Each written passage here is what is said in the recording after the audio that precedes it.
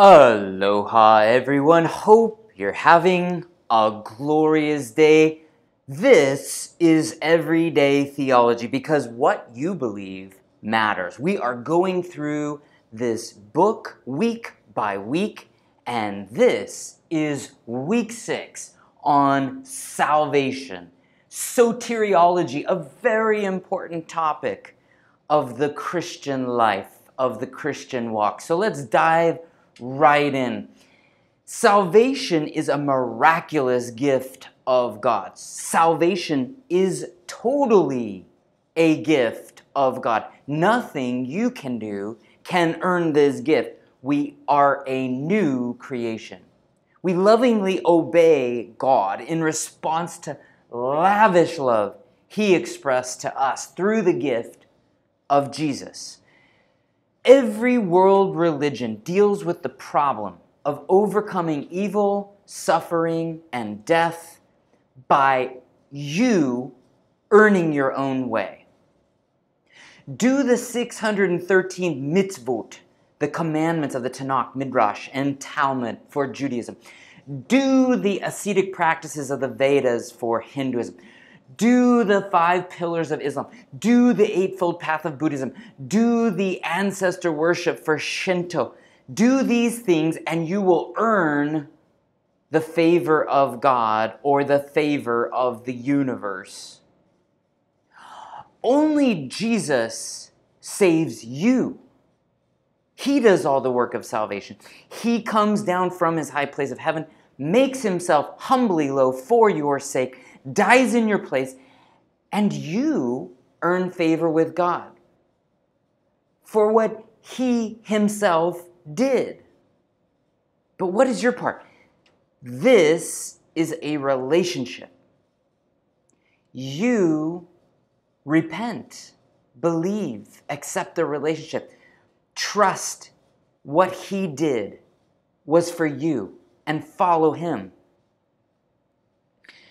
True repentance is a hard turn away from all that doesn't please God. Admitting the wrong, taking responsibility for the action, and changing the behavior. Repentance is not a one-time action. When we repent, we stay close in our relationship to God. See, many approach this like, well, I just need to believe in Jesus, right? Then I'm good with God. Heaven? Oh, I'm in. Well, this isn't like I believe in unicorns or even that I believe historically it was true. I wish it was true. So if I wish hard enough, then it will come true. This is many people's irrational belief. Think about this. Even demons believe Jesus is real. Demons acknowledge Him as the Son of God. Jesus' own brother, Jacob, or James in the Bible. It says, you believe that God is one. Well and good. Even the demons believe that and tremble with fear. So believe is used many times in the context of one determined to follow Jesus. It does not mean blind faith or just this, well, I hope it's real, I hope it's true. Here in John, I have written these things to you who believe in the name of the Son of God, so that you may know that you have eternal life. The believe there in Greek is pisteu, pisteo. It means conviction and rational intellectual trust. So, if you like, I have written these things to you who are convicted by and have a rational trust in the true historical events of the Bible account about the Son of God, so that you may have complete confidence that you have eternal life. Charles Blondin, a Frenchman who would walk across the Niagara Falls on a cable in 1859. This cable was suspended above the falls, almost 200 feet. And he would even carry Harry Colcord across on his back. Well, when he got to the side where all the people were, he would pull these antics, these stunts. He would take a wheelbarrow across, and then he would come back and he would load up a sack that weighed about 140 pounds and take the sack in the wheelbarrow across the Niagara Falls. When Charles came back, he would ask the crowd, "Who here believes that I can carry someone across the Niagara Falls in the wheelbarrow?" All the crowd yelled. They believed he could do it. They believed. Then Charles would ask the crowd, "Who wants to get in the wheelbarrow?" Silence across the crowd. See, that is trust. That is pisteo. It's a picture of trusting, completely relying on salvation completed by Jesus. Biblical faith rests on the historical life, death, and resurrection of Christ. And trusting God's reliability to get in the wheelbarrow, to be carried to the other side, now that is trust. Conviction only has two responses: ignoring, or a hardening of your heart, or repenting, which is changing your mind, changing your ways to follow Jesus. Jesus' followers love others and follow God's commands because we're so grateful God loved us. We follow Jesus not out of obligation to gain God's favor. Nothing we could do could earn it unless we were perfect. We have something better, a living relationship whereby He is transforming our hearts, changing our minds, changing our actions, and claiming us as His sons and daughters. We are justified through Jesus alone. God is righteous. God is justice. God is mercy. God is grace. Not one of us is righteous. All have sinned. None is without excuse. There's an unbridgeable chasm that was bridged by something nobody could do. So there would be someone, Jesus, everyone could trust to walk across this bridge. See, it's an open invitation for everyone. Everyone could do this. You just have to trust. Justification is not that our debt is exchanged, our debt of sin is exchanged with an empty ledger wiped clean.